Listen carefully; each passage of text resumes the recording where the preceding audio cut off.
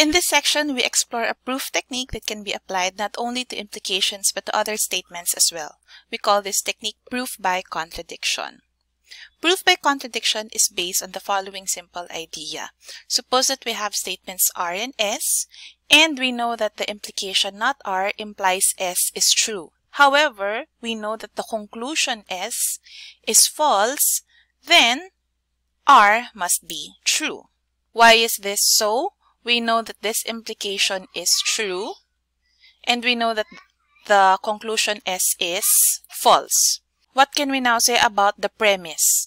Can the premise be true? No, because if the premise is true, you have a true premise but a false conclusion, which would mean that the implication is false. Hence, this cannot happen, so we now know that the premise not R must be false.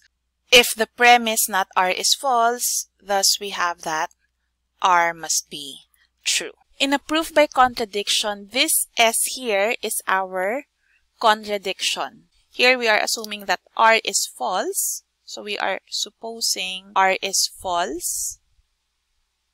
And then we arrived at a contradiction.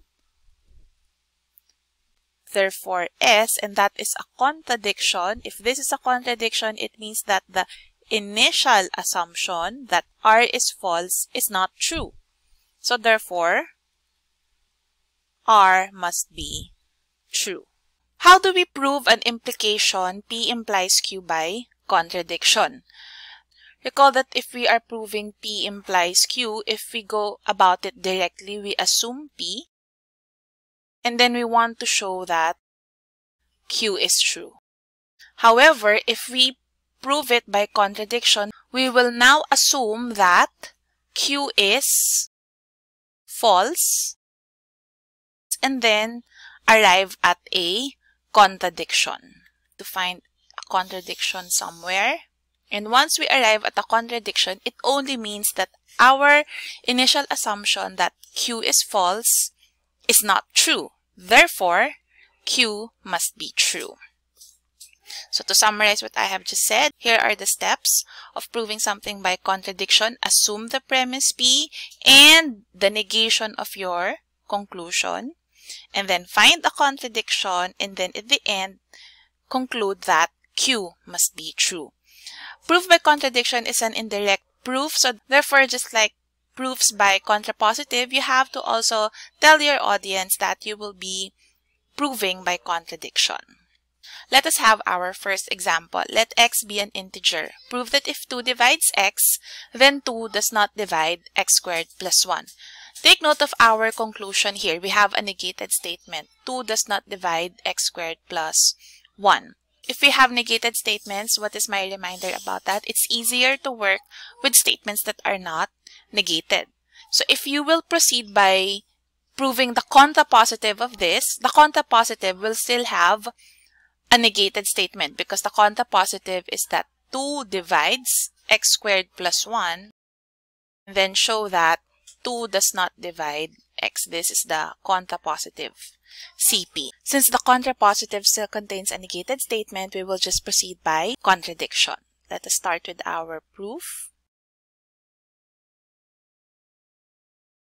We have the hypothesis let x be an integer, and then our premise. Suppose that 2 divides x. What does it mean for 2 to divide x? There exists an integer k such that x is equal to 2k.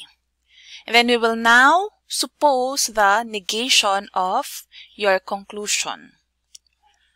Assume on the contrary that 2 divides x squared plus 1. Since you said here that you are assuming on the contrary, you are telling your reader that you will proceed by contradiction.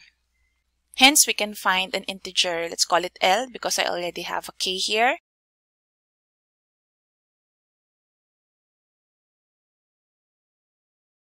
Such that x squared plus 1 is equal to 2L. I'll call this 1 and then I'll call this 2. Plugging in equation 1 and equation 2, we get 4k squared plus 1 is equal to 2L. And then what will happen there? If we manipulate this equation, we will get 1 is equal to 2L minus 4k squared. And I have a common factor of 2. So I have 2L minus 2k squared. Let me just write this sentence here. What can we now say about this one? 1 is equal to 2 times L minus 2k squared. L and k squared are integers. This is saying that 2 divides 1, and that is your contradiction.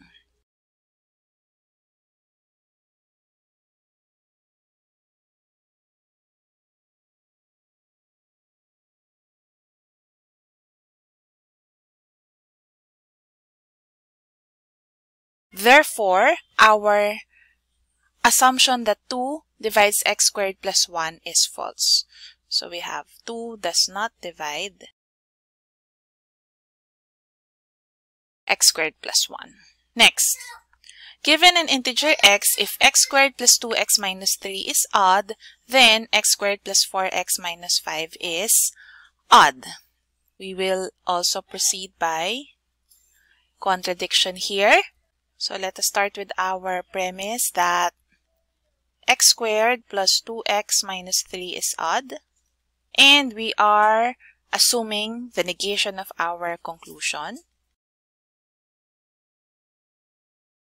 Assume on the contrary that x squared plus 4x minus 5 is even. Hence, there exist integers k and l such that x squared plus 2x minus 3 is equal to 2k plus 1, since x squared plus 2x minus 3 is odd, and x squared plus 4x minus 5 is equal to 2l for some integers k and l. How will we get a contradiction here? What can we do with these two equations? We can subtract these two. If we subtract the above equations, we get 2x minus 4x, so that's negative 2x plus 2 is equal to 1. But this is 2 times negative x plus 1. Just like in example 1, can you already see the contradiction here? X is an integer and 1 is an integer, so therefore negative x plus 1 is an integer. Thus, we get that 2 divides 1, a contradiction. Hence, this assumption is false. So we get that x squared plus 4x minus 5 is odd. That concludes your proof. Take note that I did not write it here. You should include that statement here, let x be an integer for this one. This is important because you will be needing that here. For 2 to divide 1 here, x is an integer. That's why you will have a contradiction. For our next example, suppose that a is an even integer and b is an odd integer. Then, 4 does not divide a squared plus 2b squared. Again, we have an implication here wherein the conclusion is a negated statement. So I will again proceed by contradiction. Let us start with our premise. A is even and b is an odd integer.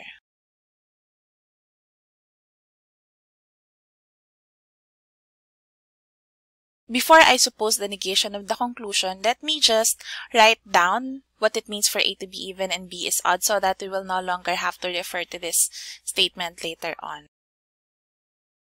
So hence, A is equal to 2k and B is equal to 2l plus 1 for some integers k and l. Then we will now assume the negation of our conclusion.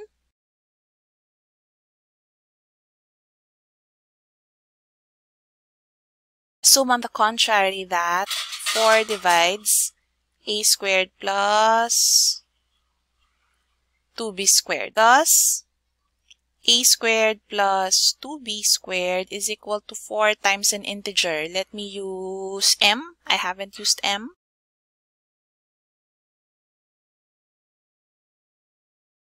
Let me call this equation 1 and equation 2, and then let's plug in the values in equation 1 to equation 2. We now get a is 2k, so a squared becomes 4k squared plus 2 times the square of 2l plus 1, so that's 4l squared plus 4l plus 1, and this is equal to 4m.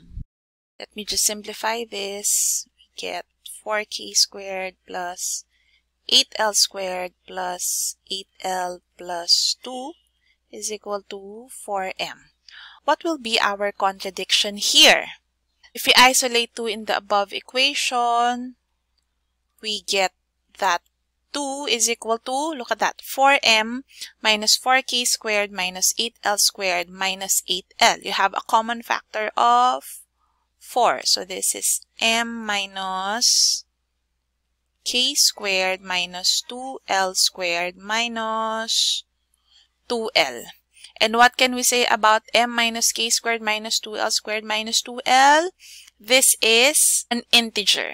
And what is this saying? This is now saying that 4 divides 2, a contradiction.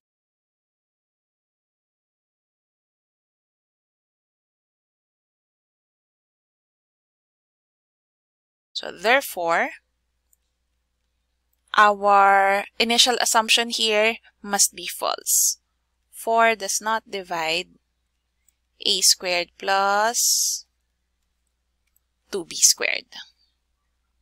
Before we proceed with our next example, let us first recall the known facts about odd and even integers. Here is our table. The sum of two even numbers is even. The sum of even and odd is odd, and so on and so forth.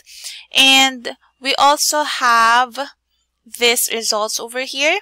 If m and n are of the same parity, then the sum m plus n is even. We have seen this in example 2 of lecture 8. We also have this one. If mn is even, then m is even or n is even. Moreover, we have this biconditional.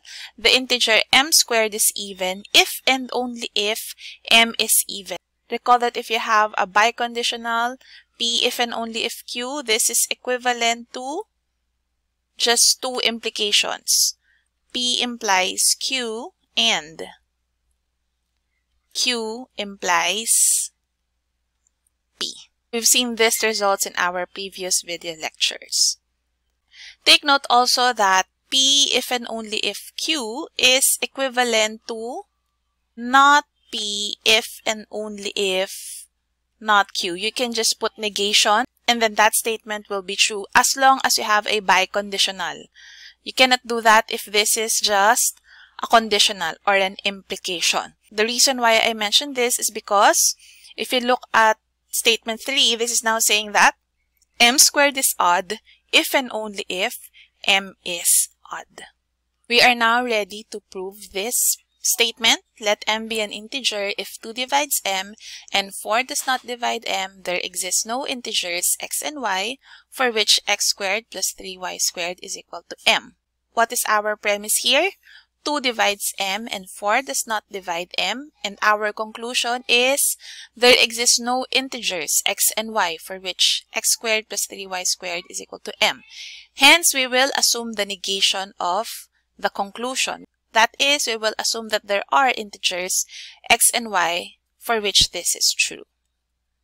We start with let m be an integer, and we suppose that 2 divides m and 4 does not divide m. Next, we assume the negation of your conclusion. Assume on the contrary that there exist integers x and y such that x squared plus 3y squared is equal to m. Now let us go back to this assumption here that 2 divides m. Since 2 divides m, what can we say about m? M is even, right? So this is now saying that the sum of x squared and 3y squared is even. Now, if we look at this statement 1 here, the converse of statement 1 is also true. I will leave it up to you as an exercise. That is, if the sum of two numbers is even, then they must have the same parity. You can actually see it from the table over here. You can get an even sum when you have even, and then odd, odd. However, I want you to prove it formally, so therefore that will be one of your exercises.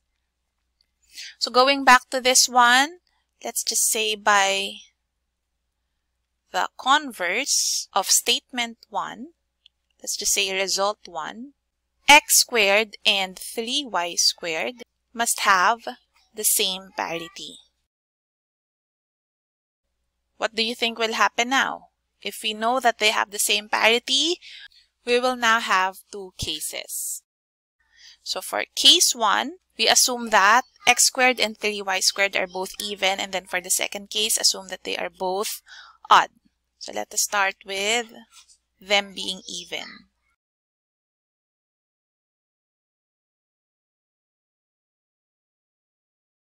X squared is even means that, what can you say about x? Result 3 is saying that if the square of an integer is even, then that integer must be even. So we have, since x squared is even, then x must be even. Let's call this by result 3. What can we now say about y? You have a product of two numbers and that product is even, but one of them is odd. So therefore, what can you say? You have no other option but y squared to be even. That is actually result number 2. Look at result number 2. If the product is even, this is saying that at least one of them is even because we have m is even or n is even. In our case, we get 3y squared is even. If you plug it in there, you're saying that 3 is even or y squared is even. This implication is true. However, you already know that this is false. For this to be true, you now get that y squared must be even.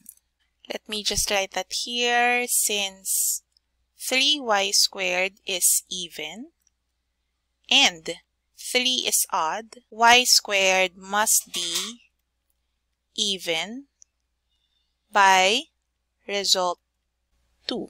And then by result 3, we already have y squared is even, therefore y must be even as well. Thus, we know that both x and y are even. So we have x is equal to, what integers have I used here? Okay, I can use k and l. X is equal to 2k and y is equal to 2l. Then we will now go back to our x squared plus 3y squared equals m, and then let us try to find a contradiction. Let us plug in these values here in x squared plus 3y squared equals m. Let's call this equation 1 and let's call this equation 2. What do we get? We have 4k squared plus 3 times 4l squared is equal to m. What is that premise that we haven't used yet? We haven't used the fact that 4 does not divide m, right? But what do we see here? You have a common factor of 4. K squared plus 3l squared times 4 is equal to m. And k and l are integers. So thus, 4 divides m. And that is your contradiction. Because your premise is that 4 does not divide m. So we now have arrived at a contradiction, which means that this part here, the negated conclusion, must be false. That concludes your proof.